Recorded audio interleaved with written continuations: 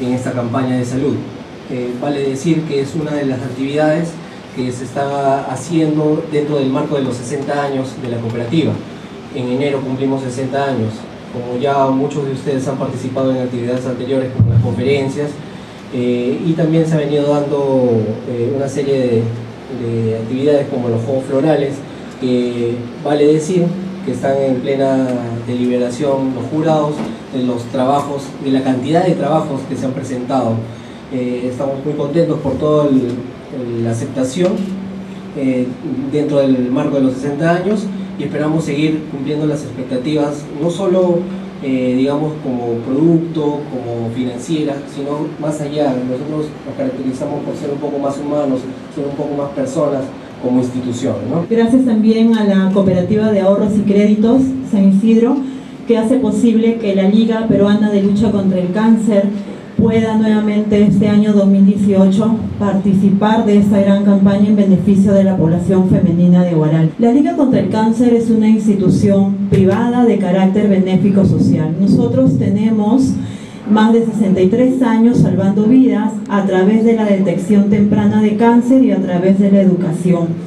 En esta oportunidad la Liga se une al llamado de la cooperativa para poder nosotros de alguna u otra manera brindar los servicios de manera gratuita a la población, no solamente de aquí del centro, sino también a los aledaños, ¿no? Los anexos que se encuentran muy alejados, que sabemos que estas mujeres pues lastimosamente no tienen los recursos necesarios para poder realizarse un despistaje.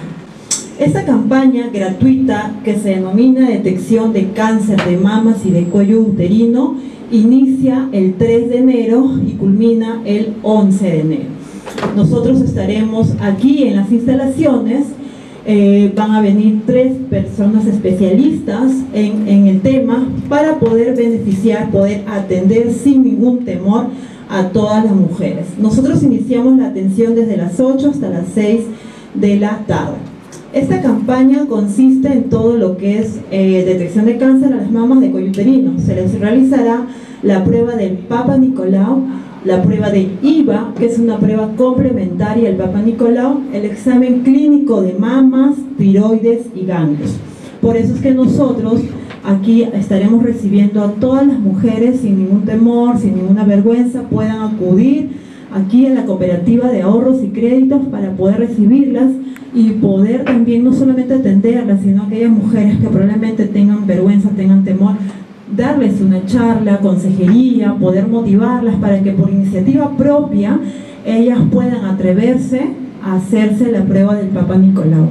Sí, esta campaña de salud va en beneficio a las mujeres guaralinas que tienen los escasos recursos económicos de poder asistir a una clínica o un seguro. Estamos retomando esta campaña después casi de 7-8 años en la cooperativa que se dejó hacer.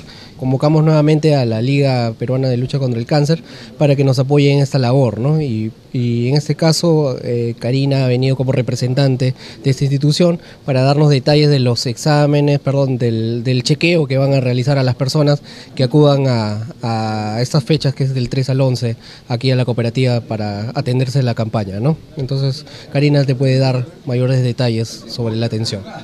¿Cuán importante, Karina, es el tema de la prevención, sobre todo en este tipo de enfermedades?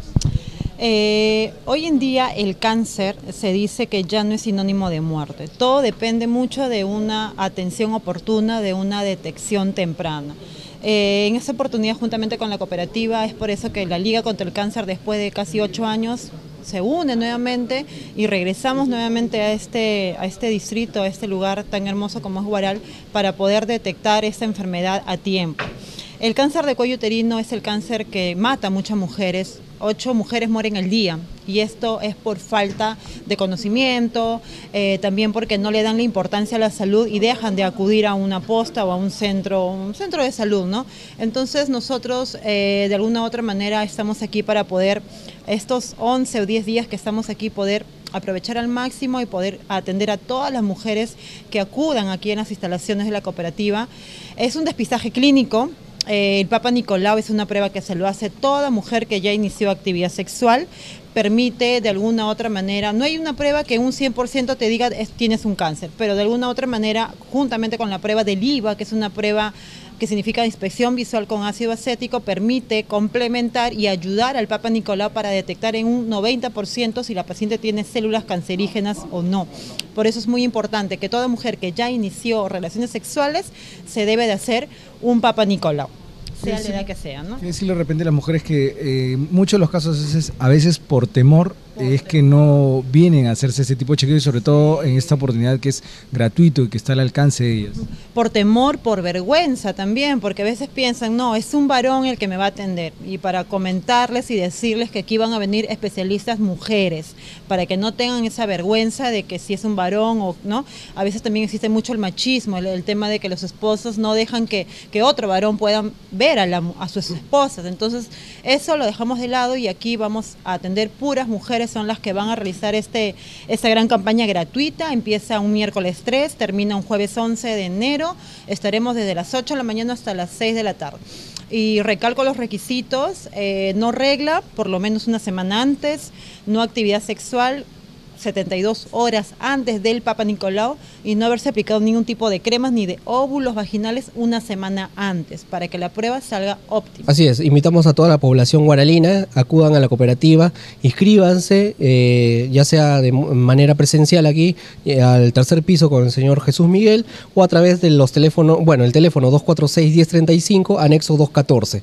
Hacen su inscripción y pueden ya pasar al chequeo los días correspondientes, ¿no?